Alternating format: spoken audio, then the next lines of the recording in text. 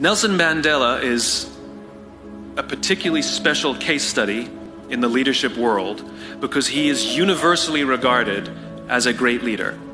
You can take other personalities, and depending on the nation you go to, we have different opinions about other personalities. But Nelson Mandela, across the world, is universally regarded as a great leader.